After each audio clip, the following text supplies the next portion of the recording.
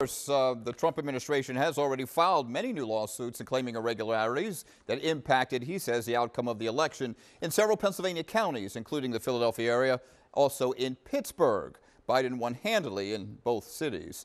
The win here in Pennsylvania puts Biden over the top, of course, securing the needed 270 electoral votes to declare that he had won the presidency. And Action News investigative reporter Chad Pradelli looked into how often election fraud has been proven and why it's so hard to prove in court.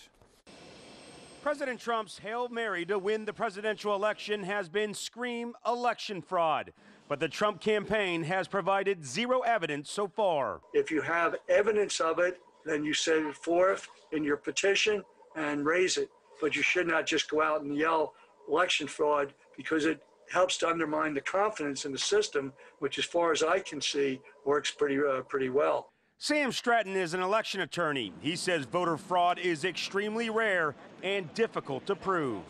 Because there's oftentimes no paper trail, and it really isn't much election fraud. They usually affect only a very few number of votes in very local contests. David Thornburg is with the Committee of 70, a nonpartisan organization that promotes good government. He echoes Stratton's thoughts. And I also remind people that to pull off a fraud that involves maybe tens of thousands of votes would take an enormously sophisticated and well-run and secret conspiracy involving maybe hundreds or thousands of people who are willingly engaging in felonious conduct. Stratton can only recall one case that's been determined by voter fraud.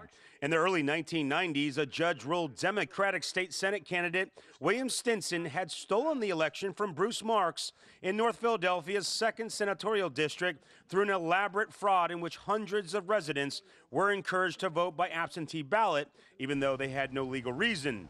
After the election, Democratic winner Stinson ended up being replaced by Marks. The only time where a race was actually changed was the Bruce Marks case, where he was able to, in federal court, prove misconduct with the absentee ballots. State Republican leaders have come out publicly and stated they do not believe there was any voter fraud, but have called for an audit, which the Secretary of State has ordered.